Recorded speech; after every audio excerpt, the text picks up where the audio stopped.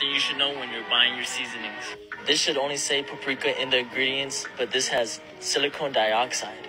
This paprika only says paprika. I'm gonna get paprika, I'm gonna get paprika, not paprika with silicone dioxide. Here's another example. We got garlic salt. You would expect to only see garlic and salt in the ingredients, but no, we got calcium silicate. We got garlic salt.